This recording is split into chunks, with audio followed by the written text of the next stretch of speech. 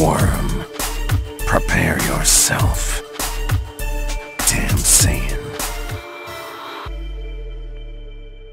For those of you guys thinking that you're going to get a full in-depth analysis of who can get Ultra Instinct, no. You're going to get a Dragon Ball Super fan's thoughts on who can get Ultra Instinct, but mainly I want to listen from you guys, my subscribers, the early squad, hashtag early squad. Let me know who you think can get Ultra Instinct. Now, obviously, I think it's very obvious to say that a lot of you guys have more than likely seen this clip right here. This can go two ways, punk. One, you walk away. Two, I walk on your face. Huh?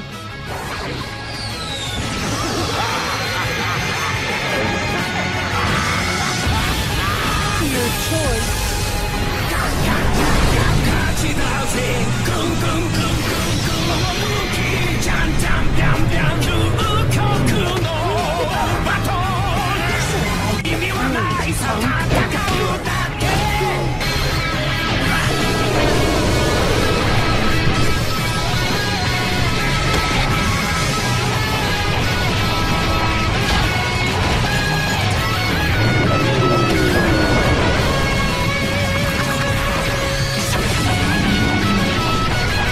I'm a fan of Scooby-Doo, and I've seen the Scooby-Doo movies up to movie 3, I believe, in the cartoon series, the official movies anyway, and I've seen the live-action versions, both movies of those, and I'm a fan of Scooby-Doo. I like it. I've never seen this movie, and I thought it was pretty interesting because it almost, the way that it's cut, it definitely looks like Ultra Instinct in a certain sense, especially when you put the music to it and you put the effects to it, but that's the point. I want to know from you guys. That's the whole reason I'm even making this video. I want to know from you guys, and that's the reason I even said it right in the very beginning.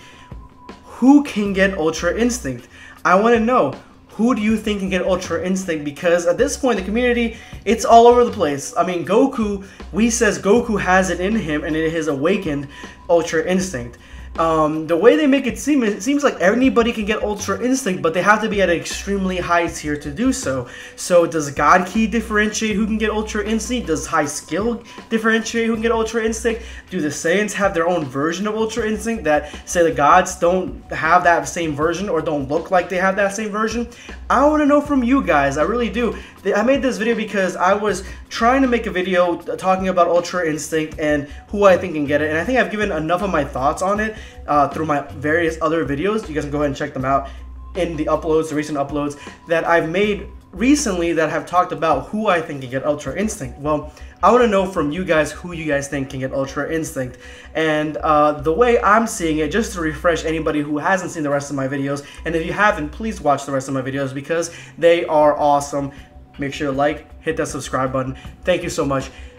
I think that you need to have God Ki at minimum to get Ultra Instinct, and that's the reason that gods can tap into that Ultra Instinct state. I believe Ultra Instinct just gives you like the form that Goku had. It was a combination of his God Ki plus having some sort of spidey sense like Spider-Man. His body can feel things before his brain can feel them, and so he can dodge things without him having to really think about it, and he can dodge things prematurely. He can basically dodge anything, is what I'm thinking that's gonna happen. So let me know in the comment section below what you guys think. I think it needs to have God Ki, but can Krillin become Ultra Instinct? Can Yamcha have Ultra Instinct? How hard do you need to work at Ultra Instinct? What is the community consensus on Ultra Instinct? I need to know, guys, because for me, making the rest of the videos, especially when it comes to the ending of the Tournament of Power, which I'm thinking that Goku is going to go into the state again to fight Jiren, I need to know and hear all your guys' thoughts. Early Squad hashtag, thank you so much. Guys, this is going to be Dragon Ball Black signing off. Make sure you hit that like button and subscribe if you haven't done so already. Take care.